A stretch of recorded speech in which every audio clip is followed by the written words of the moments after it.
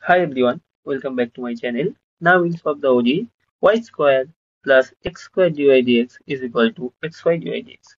So first, let us try to simplify this equation. So we have y squared is equal to xy minus x squared dy dx. So we have dy by dx is nothing but y squared by xy minus x squared. So note that this is a homogeneous equation. Because in the numerator we have degree 2, in the denominator also this function xy minus x square has degree 2 because each term xy and x square has degree 2. So in this case we solve by substituting y by x as v. So we will put y is equal to vx. So we have dy dx is equal to v plus x dv dx. So we have v plus x dv dx is y square means v square x square x times vx minus x square.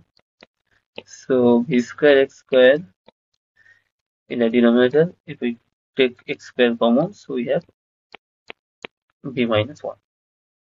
So we get this as v square by v minus 1.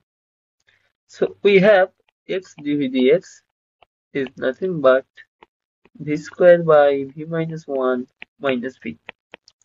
By simplifying, we get v minus 1 by v square minus v square plus v, which is equal to v by v minus 1.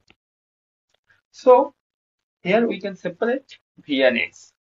So in the next step, we will separate v and x. So we have v minus 1 by v dv is nothing but dx by x.